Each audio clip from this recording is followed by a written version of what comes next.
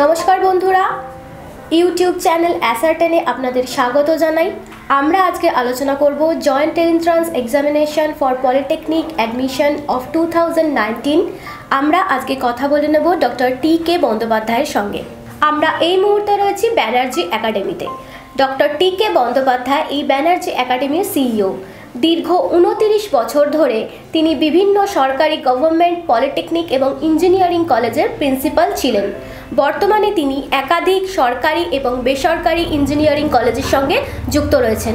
Joint entrance examination for polytechnic admission বা জেক্সপো, এই পরীক্ষাটা কি, এই বিষয়ে বিস্তারিত জানবো আমরা স্যারের থেকে। স্যার, আপনি যদি আমাদেরকে এই বিষয়ে কিছু বলেন। Joint entrance examination to polytechnic admission এটা প্রত্যেক বছরেই সংগঠিত হয় এবং এর এন্ট্রি যারা পরীক্ষা দিতে পারে তাদের কোয়ালিফিকেশন হচ্ছে 10 অ্যাপিয়ার্ড বা 10 passed out students from any branch of any course. That means এরা সায়েন্স ব্যাকগ্রাউন্ডের হতে পারে, আর্টস ব্যাকগ্রাউন্ডের হতে পারে, কমার্স ব্যাকগ্রাউন্ডের হতে পারে, কারণ ক্লাস 10-এ কিন্তু এরকম কোনো ব্যাকগ্রাউন্ড সিলেকশন করা হয় না মাধ্যমিক বোর্ড অনুযায়ী। আইসিএসই বা সিবিএসই বোর্ডে এরকম ক্লাসিফিকেশন হয়, কিন্তু সেই ক্লাসিফিকেশানটা এখানে ধর্তব্যের মধ্যে ধরা হয় না। যে কোনো ছেলে যারা পরীক্ষা দিচ্ছে তাদের বয়স যদি 17 বছরের বয়সের বেশি হয়, যে ছেলে বা মেয়ে, সে কিন্তু এই পরীক্ষায় বসতে পারে। এবং বসার জন্যে বেসিক রিকোয়ারমেন্টস হচ্ছে তার ম্যাথামেটিক্স, ফিজিক্স এবং কেমিস্ট্রি সম্বন্ধে কিছু ধ্যান ধারণা থাকা। এবং এই পরীক্ষাটা হয় হচ্ছে 100 নম্বর ম্যাথামেটিক্স, ফিজিক্স 50 এবং কেমিস্ট্রি 50। একদিনেই পরীক্ষা হয় এবং পরীক্ষা হওয়ার পর ক্যান্ডিডেটরা সিলেক্টেড হয় on the basis of their performance in the examination. সরকারি পলিটেকনিক এবং বেসরকারি পলিটেকনিক মিলে এই মুহূর্তে পশ্চিমবঙ্গে প্রায় 155-56টি পলিটেকনিক আছে। এখন সেক্ষেত্রে বিভিন্ন পলিটেকনিকে বিভিন্ন কোর্স পড়ানো হয় এবং মেরিট অনুযায়ী ছাত্ররা অপশন ফর্ম ফিল আপ করে এবং অপশন ফর্ম ফিল আপ করে সেখানে সিলেক্টেড হয়। তার মেরিট অনুযায়ী সে অপশন ফর্ম ফিল আপ করার সময় কলেজের নাম এবং বিষয়টাও সিলেক্ট করতে পারে। এবং আর একটা ব্যাপার থাকছে যে যখন এই পরীক্ষাটা হয় তখন কিন্তু পাশাপাশিভাবে যে কোনো পরীক্ষার্থী যারা বোর্ডের পরীক্ষা দিচ্ছে, সে সিবিএসই, আইসিএসই বোর্ড বা হায়ার সেকেন্ডারি বোর্ড হোক না কেন, তার পরীক্ষার সঙ্গে এই পরীক্ষার ডেট কোনোদিনই কোইনসাইড করে না।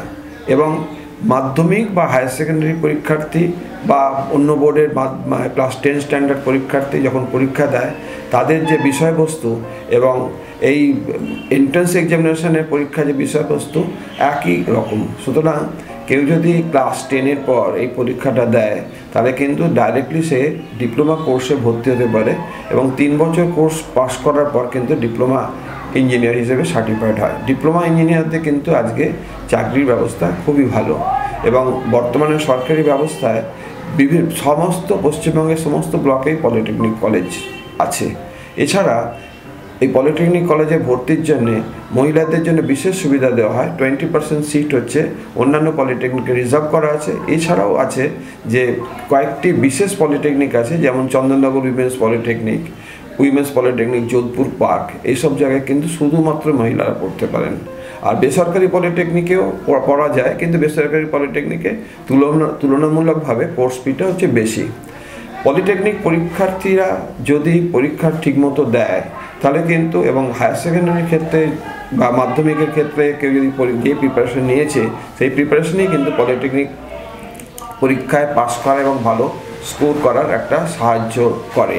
সুতরাং এরকম কোনো ব্যাপার নেই বা ভাবার জায়গা নেই যে এবছরে আমি মাধ্যমিক পরীক্ষা দিলাম, 1 বছর গ্যাপ দিয়ে পরবর্তীকালে জেক্সপো পরীক্ষা দিলাম, এরকম কোনো ভাবার জায়গা নেই। এরকম হতে পারে কেউ যদি ক্লাস 10+2 মনে করেছে, পাস করে নিয়েছে হায়ার সেকেন্ডারি, সে কিন্তু আবার ক্লাস 10-এ ওই জেক্সপো পরীক্ষা দিয়ে ডিপ্লোমা ইঞ্জিনিয়ারিং কলেজে ভর্তি হতে পারে।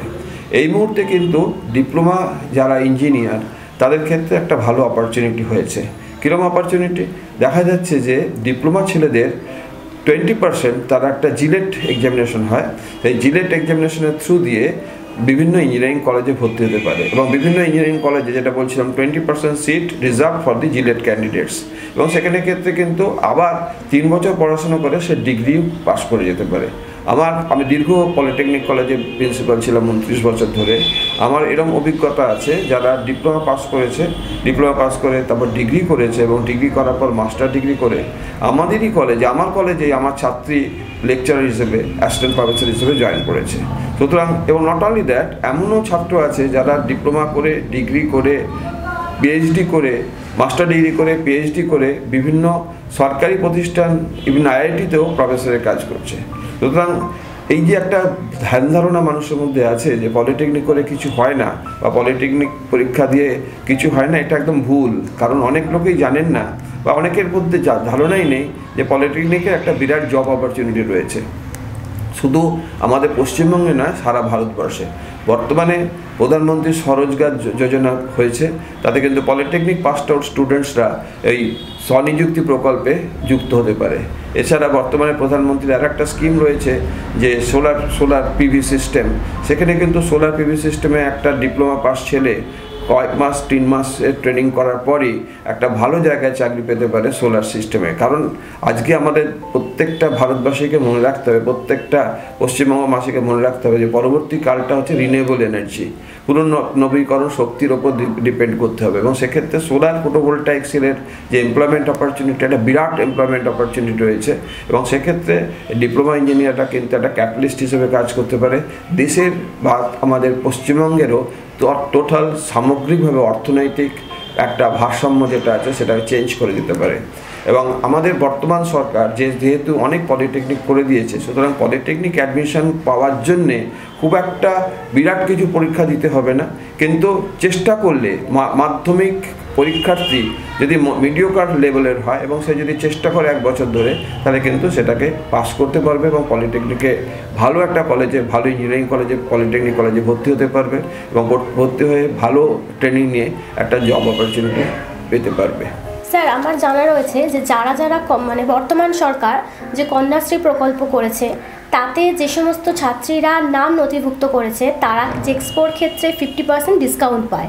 বর্তমানে কন্যাশ্রী প্রকল্পে যারা নথিভুক্ত ছাত্রী আছে তারা কিন্তু রেজিস্ট্রেশন ফি, অ্যাডমিশন ফি এবং কাউন্সিলিং ফির ক্ষেত্রে 50% অফ পাবে, 50% রিডাকশন হবে।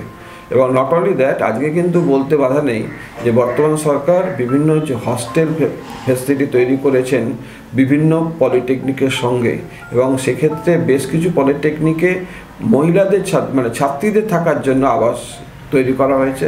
এবং ম্যাক্সিমাম ক্ষেত্রে কিন্তু ছাত্রছাত্রীরা এই হস্টেল ফ্যাসিলিটি পেয়ে যাচ্ছে। এবং ছাত্রীদের ক্ষেত্রে যারা কন্যাশ্রী প্রকল্পে নথিভুক্ত তাদের কিন্তু আলাদা ওয়েটেজ দেওয়া হচ্ছে for getting admission to the হস্টেলস। তবে এখন কিন্তু হস্টেলের ওরকম একটা মানে স্কারসিটি নেই। বর্তমান সরকার যেহেতু বিভিন্ন পলিটেকনিকের সঙ্গে হস্টেল তৈরি করেছেন, সুতরাং ছাত্র বা ছাত্রীদের ক্ষেত্রে হস্টেল পাওয়াটা কোনো একটা সমস্যা নয়। স্যার, পরীক্ষার ক্ষেত্রে তো একটি বিশেষ নিয়ম রয়েছে, তো আমাদের যদি জানান যে পরীক্ষার সময় ছাত্রছাত্রীরা কোন কোন বিষয়ের ওপর বিশেষ গুরুত্ব দেবে। এই জেক্সপো পরীক্ষার নিয়মাবলী কিন্তু জেক্সপো পরীক্ষার যে অ্যাডমিশন ফর্ম আছে তাতে কিন্তু ভালোভাবে দেওয়া আছে এবং সেখানে একটা স্যাম্পল সিটও দেওয়া আছে। অ্যাকচুয়ালি এই পরীক্ষাটার ক্ষেত্রে আমরা তো যেহেতু রেজাল্টটা খুব তাড়াতাড়ি বার করতে হয়, ওই জন্য আমরা কিন্তু লিখিত পরীক্ষা নয়, এখানে কোয়েশ্চেন দেওয়া থাকে এবং কোয়েশ্চেনে কিন্তু 4টে বা 5টা অপশন দেওয়া থাকে। সেই অপশনগুলো ABCD করা থাকে, একটা ওএমআর শিট থাকে, সেই ওএমআর শিটে কারেক্ট আনসারটাকে পেন্সিল দিয়ে বা কালো ডট পেন দিয়ে ব্ল্যাক করতে হয়।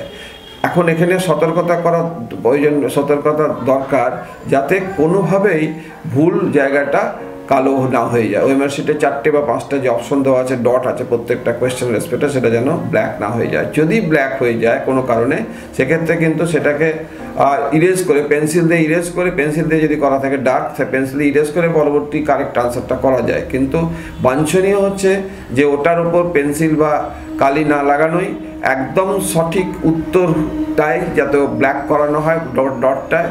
এবং আর একটা ব্যাপার হচ্ছে, যেহেতু এটা কম্পিটিটিভ এক্সামিনেশন, এখানে তো পাস মার্ক কিছু নেই, একই মার্কস হয়তো 5জন ছাত্রের হতে পারে।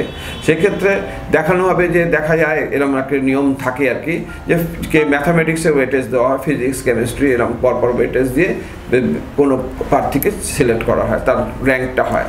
এখন প্রশ্ন হচ্ছে যে অনেক ছাত্রছাত্রী এরকম ব্যাপার থাকে যে আনসারটা না বুঝে একটা গেস করে মার্কিং করে দেয়। এই গেস মার্কিংটা দরকার নেই, যেটুকু সঠিক উত্তর জানা আছে সেইটাকেই যদি ব্ল্যাক করা হয় ডট ওই শিটে বা পেন্সিল দিয়ে, তারপর পরবর্তীকালে সময় পেলে সেটাকে কালি দিয়ে ব্ল্যাক করে দেওয়া হয়, তাহলে কিন্তু সেফ সাইডে থাকে, কারণ কারেকশনের একটা পসিবিলিটি থাকে। আর প্রথমেই যদি কালি দিয়ে করে দেওয়া হয় তাহলে কিন্তু কারেকশনের জায়গা থাকে না। এইটা হচ্ছে প্রথম। আর 2 নম্বর হচ্ছে অনেকের ক্ষেত্রে দেখা যায় বিভিন্ন জেলায় তো বিভিন্ন স্কুল বা কলেজে পরীক্ষার সিট পড়ে, এখন সেটা হয়তো পরীক্ষার্থীর বাড়ির থেকে অনেকটা দূরে। আমার অভিজ্ঞতা আছে অনেক ক্ষেত্রে দেখা যায় যে ছাত্র বা ছাত্রীরা পরীক্ষার সময় ঠিক পৌঁছতে পারে না, অনেক পরে গিয়ে পৌঁছে, হয়তো আধ ঘন্টা পরে পৌঁছলো বা 15 মিনিট জাস্ট টাইমে পৌঁছলো, কিন্তু চেকিংয়ের একটা ব্যাপার থাকে, তাদের অ্যাডমিট কার্ড চেকিং করার থাকে, তারপর তাকে সিটটাকে ফাইন্ড করার দরকার থাকে। সুতরাং আমার অ্যাডভাইস হচ্ছে ছাত্রছাত্রীরা অ্যাটলিস্ট যেন পরীক্ষা কেন্দ্রে আধ ঘন্টা আগে গিয়ে রিপোর্ট করে, তাহলে কিন্তু এই সমস্ত হ্যারাসমেন্টের থেকে অব্যাহতি পেতে পারে। মিনিমাম বোর্ড এক্সামে কত পার্সেন্টেজ থাকলে জেক্সপো এক্সামে বসা যায়? যারা এবারে মাধ্যমিক পরীক্ষার্থী তারা কিন্তু JEXPO পরীক্ষায় বসতে পারে, সাবজেক্ট যদি কন্ডিশন, তারা পরীক্ষাটা পাস করবে। এবং পাস করার সময় দেখতে হবে যে ফিজিক্স, কেমিস্ট্রি এবং ম্যাথামেটিক্সে মিনিমাম 35% থাকতে হবে, এবং যদি প্রয়োজনীয় জয়েন্ট এন্ট্রান্স র্যাঙ্ক থাকে তাহলে as per the position of the rank বিভিন্ন পলিটেকনিক্সে অ্যাডমিশন নিতে পারবে। ব্যাপারটা হচ্ছে এইরকম যে এটা হচ্ছে ক্রাইটেরিয়া ফর দি সিলেকশন। এখন সিলেকশনটা কিন্তু মাধ্যমিকের 35% পেলে তবে কিন্তু তার যদি র্যাঙ্ক ধরা যাক 500 হয়েছে, কিন্তু মাধ্যমিকে কোনো কারণে তার কোনো সাবজেক্টে 35%-এর তলায় রয়েছে, সে কিন্তু সিলেক্টেড হবে না। কিন্তু যদি তার র্যাঙ্ক হয়তো 500 হয়েছে, কিন্তু দেখা গেলো মাধ্যমিকে তার পরীক্ষার রেজাল্ট খুব খারাপ হয়েছে, তাহলেও কিন্তু সে 500 র্যাঙ্কের জন্য সবচেয়ে ভালো যে পলিটেকনিক কলেজ সেখানে অ্যাডমিশন পেয়ে যাবে। সেখানে কিন্তু মাধ্যমিকে কত পেয়েছে সেটা কিন্তু কোনো বার হবে না, মাধ্যমিকের পার্সেন্টেজটা কোনো বার হবে না, কাট অফ মার্কসটা রাখতে হবে 35% ইন ফিজিক্স, কেমিস্ট্রি এবং ম্যাথামেটিক্স, এটাকে রাখতে হবে। স্যার যদি বলেন পরীক্ষায় বসার ক্ষেত্রে বয়সের ঊর্ধ্বসীমা কি আছে? বর্তমানে পরীক্ষা বসার ক্ষেত্রে কোনো বয়সের ঊর্ধ্বসীমা নেই, যে কোনো বয়সের ছেলে কিন্তু অ্যাডমিশন নিতে পারে, এটা ওয়েব করে দেওয়া হয়েছে। স্যার জেক্সপোর পরীক্ষার ক্ষেত্রে আমরা কি অনলাইনে ফর্ম ফিল আপ করতে পারি? অনলাইনের সুবিধা মানে হচ্ছে ফর্মটা এখন অনলাইনে ভর্তি করা যায় এবং অ্যাডমিট কার্ডও অনলাইনে পাওয়া যায়, আবার অফলাইনেও ফর্ম তুলে নিয়ে ফর্ম ভর্তি করে ডিপোজিট করা যায় এবং তার রিসিপ্ট পাওয়া যায় এবং অ্যাডমিট কার্ডটা চলে আসে। সেটা অনলাইনে অ্যাডমিট কার্ডটা চলে আসে, অ্যাডমিট কার্ডটা অনলাইন থেকে প্রিন্ট নিয়ে ওই সিলেক্টেড সেন্টারে অ্যাপিয়ার হতে হয়। স্যার ফিস দেওয়ার ক্ষেত্রে কিভাবে হয়? ব্যাংকের থ্রু দিয়ে পেমেন্টটা করতে হয় আর কি। আমরা এখন কথা বলে নেব স্যারেরই এক স্টুডেন্ট রৌনক সেনের সাথে। রৌনক, তুমি জেক্সপো এক্সামিনেশন কবে দিয়েছিলে? আমি 2013-এ জেক্সপো দিয়েছিলাম, তারপর 2016 আমি ডিপ্লোমা পাস করি, তারপর আফটার দ্যাট আমি 2016-এই আমি তারপরে IMA অ্যাডমিশন নিই আফটার জিলেট এক্সামিনেশন। তো আমি এখন presently 4th year final year electrical engineering পড়ছি। স্যারের কোচিংয়ে জয়েন করেছি around 4th same of B Tech. So তারপর থেকে আমি এখনও কন্টিনিউ করছি। তো আমি খুব হেল্প পেয়েছি, কারণ বেসিকটা খুব ক্লিয়ার হয়েছে আমার, আর প্র্যাকটিক্যাল অ্যাপ্লিকেশন অফ ইঞ্জিনিয়ারিং কাকে বলে সেটা আমি স্যারের কাছ থেকে জানতে পেরেছি। আমি ফিউচারে এখন এমটেক করার ইচ্ছা আছে, তো আমি এখন অপশনস খুলে রাখছি বিভিন্ন জায়গায় অ্যাপ্লাই করে। তো আমার এমটেক করার মানে মাস্টার্স ডিগ্রি করার খুব ইচ্ছা আছে। রিসেন্টলি গেট 2019 দিয়েছি, তো এক্সপেক্ট করছি ভালো রেজাল্ট হয়ে যাবে, তো তারপর আমি বেস্ট অফ লাক রৌনক। আমরা এখন কথা বলে নেব স্যারেরই এক স্টুডেন্ট রৌনক ব্যানার্জি, যে 2018 সালে জেক্সপো দিয়েছিল। আমি রৌনক ব্যানার্জি, আমি 2018 সালে জেক্সপো দিই। আমার র্যাঙ্ক ছিল 3729। আমি এখন বিল্ডিং টেকনোলজি থেকে পড়ছি, এখন আমার ফার্স্ট ইয়ার সেকেন্ড সেমিস্টারে। আমি স্যারের কাছেই পড়েছিলাম, আমি খুব ভালো গাইডেন্স পেয়েছি স্যারের কাছ থেকে, তাই জন্য এখন মানে স্যারের প্রচণ্ড হেল্প করেছিলাম বলে আজকে আমি এই জায়গায় আছি। আমি এখন বিল্ডিং টেকনোলজি থেকে ইলেকট্রনিক্স ও টেলিকমিউনিকেশনে ডিপ্লোমা করছি।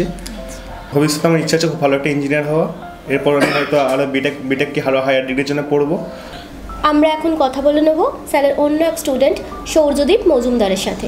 সৌর্যদীপ, তুমি এখন কি করছো? আমি এখন ক্লাস 10 সানরাইজ ইংলিশ মিডিয়াম স্কুলে পড়ছি। 2019 আমার ICSE আসছে, আর আমি জেক্সপো দেবো 2019-এই, যেটা মেতে আসে পরীক্ষা। তারপর আমি জেক্সপো দেবো, তারপরে ডিগ্রি পড়বো, তারপরে যদি এমটেক যদি ভালো পাই তাহলে এমটেক করবো। তুমি কতদিন পড়ছো স্যারের কাছে? স্যারের কাছে ক্লাস 9 থেকে পড়ছি, 1 বছর হয়ে। কিন্তু তোমার প্রথমে বোর্ড এক্সাম রয়েছে, তারপর পাশাপাশি তুমি জেক্সপো দিচ্ছ, তাহলে দুটোকে একসাথে ম্যানেজ করছো কিভাবে? জেক্সপোটা আমি স্যারের কাছে পড়ছি, স্যারের কাছে পড়ে অনেক সুবিধা আছে, স্যার অনেক কিছু বলতে পারে, স্পেসিফাই করতে পারে। আর বোর্ড তো আমি 9 থেকে পড়ে আসছি, ওই জন্য অতটা প্রবলেম হবে না। তার মধ্যে জেক্সপো পরীক্ষার আগে টাইমও আছে 1 মাস, এপ্রিলটা পুরো। Joint entrance examination for polytechnic admission বা জেক্সপো সম্পর্কে যে সমস্ত তথ্য আমরা পেলাম বা স্যার যে সমস্ত তথ্য আমাদের জানালেন, আশা করি বন্ধুরা তোমরা যারা ভবিষ্যতে জেক্সপো এক্সামিনেশনে বসতে চাও এই সমস্ত তথ্য তোমাদের ভীষণ কাজে লাগবে।